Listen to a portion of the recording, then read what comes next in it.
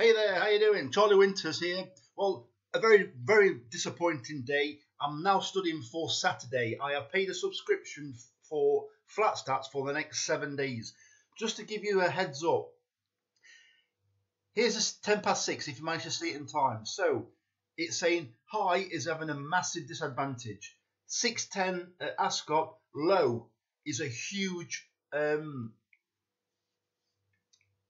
it's massively advantageous, and the middle is just as bad. Really terrible results from it. So low numbers are favoured in the 6:10 at Ascot.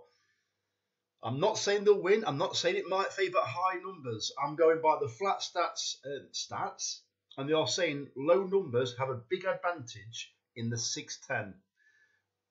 Heading towards the 750 at Musselburgh, as you can see, high numbers are favoured. Low numbers massively unfavourable. A middle draw it's virtually null, really. It's -4. So they do win from there. They do win from the low numbers at Musselburgh, but it does say in the 750 at Musselburgh, high numbers are favoured.